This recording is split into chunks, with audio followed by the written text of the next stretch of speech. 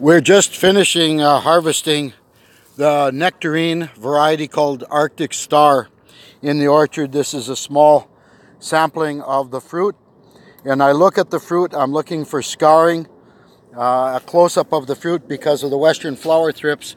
The trees are only entering their 4th year, so it really hasn't a lot of scarring. It's okay for the farmer's market, but it's not going to be suitable. There's too much damage for a supermarket, and who wants to sell it to that anyway? You don't get a good price for it when it's sold to the supermarket. But these are the nectarine trees that they came off of. They're now clean. That's the row of Arctic Star nectarines that have been harvested from it. Just to show you something, here on the ground there is some fruit that fell earlier that was not harvested. That has to be picked up and has to be brought up because of a dried fruit beetle will get into that fruit and then get into fresh fruit. If you're harvesting early and they're still hard and not mature, you don't have to worry about it. But if you're letting it tree ripen, and I don't mean soft on the tree, it's still firm, but the sugar content is high when it's tree ripen, then there is a good chance that they will develop dried fruit beetle problems. I'm trying to find a fruit here on it that I think this one has. No, it doesn't. But I was going to show you some bird-pecked fruit. That one's bruised. This one is bruised. It's on the floor. Let me see if I can find a bird-pecked one. This one is rotten, so it's not included in there. You know the saying, one bad apple spoils the whole bunch. But anyway, you start looking for bird-pecked fruit. That's your signal that it's ready, and it should be harvested at that time. Here's one fruit that was missed in the harvest, and it looks okay.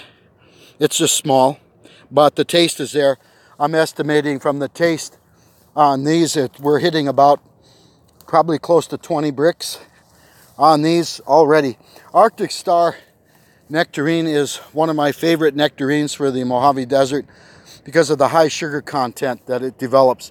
It doesn't develop a lot of acidity because it's a white nectarine coming originally from the white peaches. So those are considered sub-acid peaches. So they don't develop a lot of acidity. They develop a real high sugar content from the carbohydrate storage that's in the fruit.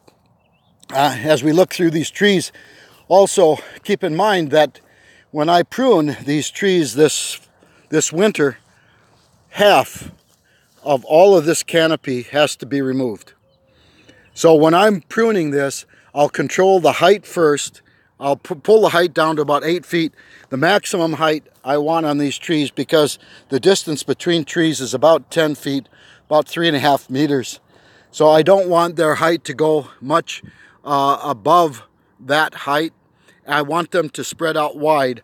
And when they're pruned, I'll go ahead and, if they're touching in here, I'll go ahead and open the distance between them so they're not touching. Like on this row, this didn't have nectarines on it this year for a number, but I'll prune that back so you can get through without knocking fruit off of the tree. There is a small amount of fruit, but it's still green on the nectarine, yet hasn't ripened. It's a different variety of nectarine that's in here. But we're harvesting it. I'm thinking about the canopy. I'm thinking about what I'm going to have to do. All of this stuff going down, all of this growth will be pruned out this winter. I'll go ahead and lower the top to about 8 feet in here. And anything going straight up, I don't like. I'll have a tendency to bring it out. I'll open the center up, so I'll go inside here, and some of this stuff that's growing to the inside will come out.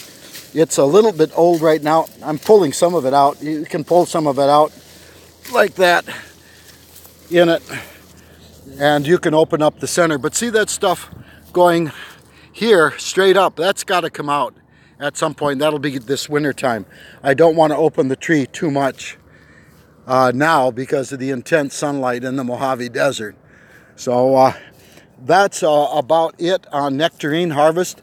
You harvest them What I do is I go and feel the fruit, I'll taste the fruit, and when that fruit starts to climb or I see bird pecking in the fruit, we'll start to harvest.